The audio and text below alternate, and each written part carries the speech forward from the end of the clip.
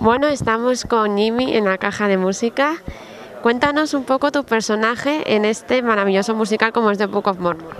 Bueno, mi personaje es Mafala Hatimbi, que es el padre de Nablungi, es como el jefe de la aldea, pero nosotros hemos construido un personaje bastante más pícaro, ¿no?, para traerle un poco a la tradición española.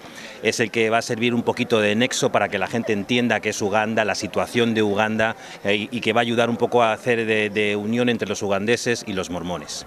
Y claro, y hablando de esa unión, ¿cómo va a afectar a los protagonistas a Uganda?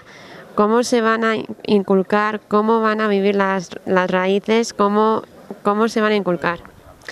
Bueno, ahí es donde está el motivo del musical, ¿no? Porque estos niños que vienen de Utah y digamos que están entre algodones y de pronto se encuentran en un sitio como Uganda, que es el punto opuesto, pues un sitio donde hay guerras, sequía, terremotos, digamos, donde ha pasado todo lo peor que podía pasar, ha pasado y sigue pasando, y de pronto se encuentran en esa realidad y te vienen con una Biblia y te dicen a la gente, bueno, no te preocupes porque todos tus problemas se van a pasar pues cuando encuentres este maravilloso libro, ¿no?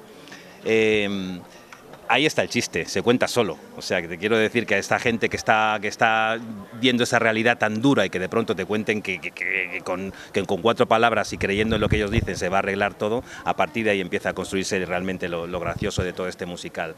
Bueno, y al final hay una historia con un fondo muy bueno, que creo que es el mensaje de fondo del musical, que viene a decir que al final lo importante es ser buenas personas, ¿no?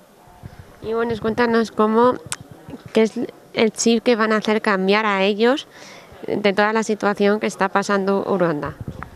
¿Qué es lo que les va a hacer cambiar? Sin despiezarte nada es complicado.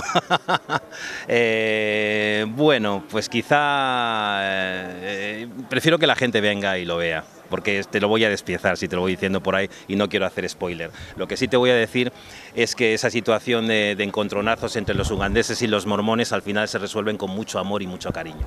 ¿Y qué es lo que más te llamó la atención de este musical cuando te dijeron que sí, el hacerlo?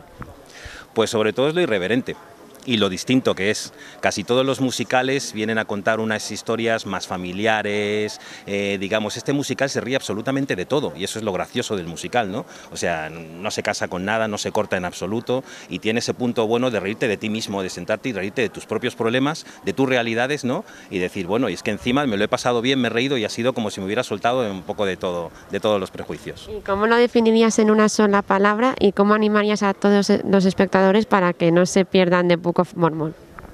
Pues yo les diría que vinieran a hacer una terapia de risa, simplemente a reírse de la realidad, que es muy saludable, y se van a encontrar con un musical que de verdad se van a reír mucho. Pues muchas gracias, con eso nos quedamos y disfruta de tu experiencia. Gracias a vosotros.